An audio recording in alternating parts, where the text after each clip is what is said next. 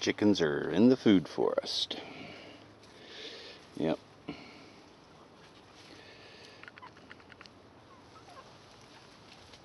Yeah. Chickens are in the food forest. And they're digging and eating and digging and eating. Look at this. All nice. Nice and dug up for me. And I'll come along and I'll throw down some lettuce seeds. It's the fall now. I'll throw down some cabbage, broccoli, cauliflower seeds, whatever. Look how they've scratched it up.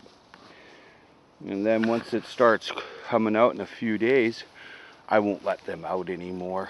I'll keep them in their pen for fall, get my harvest, and I'll let them back out in the food forest to do their thing. But right now they're eating slugs, bugs, and landiopods, those little roly-polies as people call them. And they're eating up any bugs.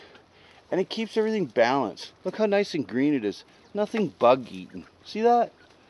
You gotta have your chickens. Chickens balance the land. They poop on it. And I'll lime this. I'll let them out here for about 2 or 3 days. Maybe even 4 days if I see bugs and stuff. What I'll do is I'll lay a piece of board on the ground, and all the bugs will go underneath it, and I'll let them out in the morning and lift up the board, and then they'll all eat it.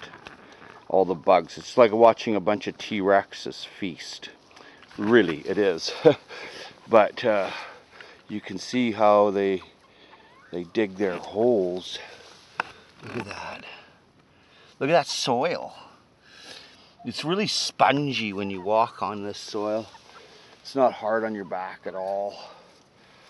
But they've been in here. Look, and there's one over there. Oh, he ran away. Oh, and he runs away again. And a lettuce crop now. It's getting older.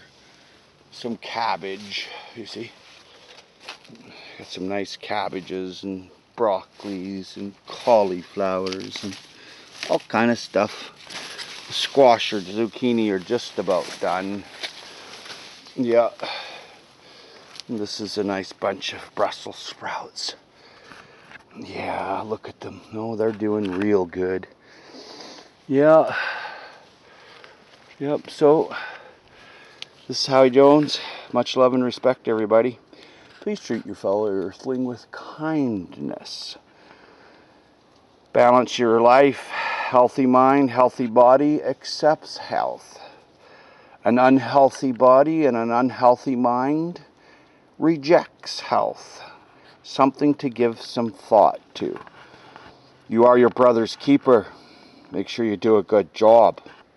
Peace.